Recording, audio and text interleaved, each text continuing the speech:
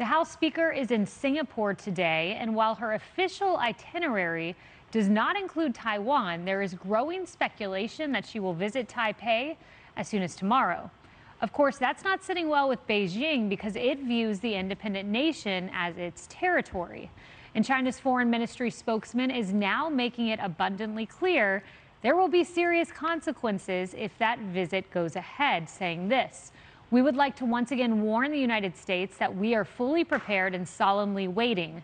The People's Liberation Army will never sit by idly, and if House Speaker Nancy Pelosi insists on visiting Taiwan, China will take resolute and strong measures to defend its sovereignty and its territorial integrity. As for what measures exactly we will take, let's wait and see if she dares making the visit." You know, David, I think about this. This visit has to happen, in my view. This would be the first time in 25 years you've had a House Speaker visit, the biggest visit of a United States official going back to 1997. It's important it happens, specifically because the verbal commitment was made, and we must show strength as the United States of America. Well, and you think of all the foreign policy debacles that we've had, starting with the Afghanistan withdrawal, which was horrible, led to the death of U.S. servicemen and women. The Russia-Ukraine, we were talking before the show. I asked if you thought if Trump had a second term, if Russia would have invaded Ukraine. A lot of people think he wouldn't. I think you would agree with that, that he wouldn't have, that Putin wouldn't have invaded because he was afraid. Weakness and mismanagement. I would also include the border crisis in those foreign policy because we're talking about foreigners coming in illegally to the country. All of those problems have to do with weakness and mismanagement. And if we give in to the demands and the threats, quite frankly, of the CCP right now, the Communist Party of China, I mean, it's going to show them, going to give them a clue, another clue about our weakness, and kind of give them a little push into Taiwan. I mean, it would be disastrous if we did it, not only for Taiwan, which of course would be defenseless unless they had the help from the United States as an ally, but for all of our problems around the world. It would just once again send a signal of weakness of this administration and of the United States in general. To that point, Cheryl, you and I were speaking before we went to air about economic strength against China, which is something that my former boss did. What do you assess the strength of the United States and the Biden administration economically? Well, I find it ironic that, first off, President Biden and the administration, they obviously don't want Pelosi to go. But it is not on the official itinerary, to be clear, so we don't know that she will. But if she does go, but he won't come out and tell her, frankly, don't do it. It's bad optics from China's side. And that's, to me, is a weakness of this president. The other issue here, though, is that the economic punch, that is much more of a threat to China than anything that we're going to discuss that would be a military threat to China. Why do I say that? Because right now you've got a company, Alibaba. It's one of the biggest multi-billion-dollar companies in the world. It's their Amazon in China. The New York Stock Exchange, the SEC, is threatening to delist Alibaba because they won't follow our auditing requirements in this country. Why does that matter? This is not boring. This is the pocketbooks of China and Xi Jinping that you're about to take a huge swipe at, and you could do it. It's the SEC that's doing it, not President Biden, not the administration, not Nancy Pelosi. So I just think that this president, again, to David's point about weakness, I think it's so unfortunate that we have the tools in our toolbox in this country to go after China, hit it where it hurts, money, not military money, and he won't do it. He won't stand up to China. And President Trump did that with tariffs and sanctions, and all of that is now off the table and not even being discussed. But yeah, sure, Nancy Pelosi, go ahead and go to Taiwan and make us look bad. Go right ahead. It's a language that the Chinese understand, finances and money. Carly, I want to play a soundbite. Karine Jean-Pierre was asked what would happen if something were to take place, God forbid, into Nancy Pelosi's plane. Here's how she answered. An official who is associated with Chinese state media is suggesting that if Speaker Pelosi tries to go to Taiwan, her plane could be shot down. Does the president have a response to that? You know, I've been asked about, I know you're asking specifically about the rhetoric that we're hearing from China, but as it relates to the speaker's travels, it's something that we're just not going to speak to. Right now, that's a hypothetical.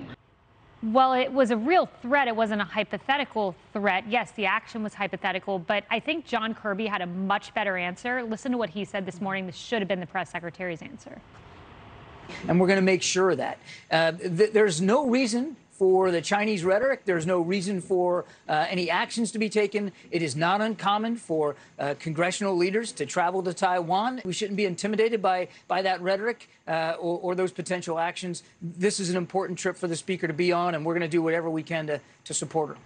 That should have been the message from the get-go. Yeah, it absolutely should have. And apparently President Biden did not want Nancy Pelosi to take this trip. The Department of Defense also advised against it, despite the fact that we pay billions in taxpayer dollars for the DOD to keep the United States the world's #1 superpower. I can't believe I'm saying this because it's always better for the American people to have more information rather than less. But I hate that there's this reporting out there right now that Nancy Pelosi might be going to Taiwan. It reminds me of when we were reporting on the weapons that the United States might be sending to Ukraine, giving Russia the chance to respond and retaliate. When it comes to lives and safety, can we get a little bit of secrecy here? There have been so many leaks in this story, and this is really serious high-level stuff. You have Chinese officials now threatening to shoot down Nancy Pelosi's plane, which, by the way, could be a threat of a declaration of war. She's not a Navy SEAL. She's an 82-year-old lawmaker. She's trying to do the right thing. And now she's being put in this impossible situation. And Tom Cotton says that this initial leak came from the White House directly, possibly to try to dissuade Nancy Pelosi from making this trip. If that is true, then President Biden needs to absolutely be held accountable for this, because it puts her, like I said, in this horrible situation, possibly puts her in danger. And if I were Nancy Pelosi, I'd be absolutely furious right now. That would be appalling. That's a really interesting thought by Senator Cotton. Kat, I just want to have a little bit of a flashback here. We were talking about Taiwan back in May because President Biden made this massive gaffe coming just 2 months before this moment. Are you willing to get involved militarily to defend Taiwan if it comes to that? Yes. You are? That's the commitment we made. Of course, the anonymous White House staff had to creep out after and say, he didn't mean that. Our policy of strategic ambiguity has not changed. Yeah, I'm glad I'm not the only one, because as I saw this stuff coming out, that was the only thing that I was thinking about.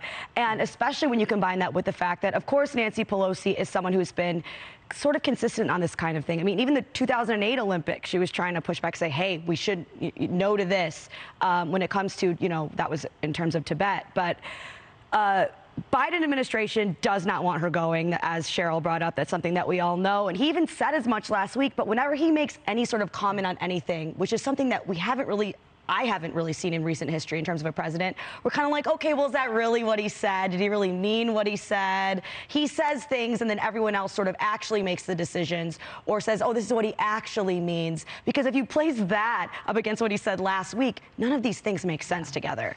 And by the way, can I just say, this is not a difficult situation to try and navigate. And we've been in this position before. Newt Gingrich, who made that trip in 1997, was on Fox and Friends earlier this morning and said that when he announced that he was going to go to Taiwan, China once again absolutely freaked out. And then his national security advisor had a conversation with the Chinese ambassador and says, listen, China does not get to tell the American speaker where they can travel, period, end of sentence, end of story. That's exactly what should have happened here, and not this leaks and this back and forth. And is she not going to go? Yeah, I totally agree. It does feel, sadly, like the House Speaker is leading here, especially if she does go in a way the president is not. Right.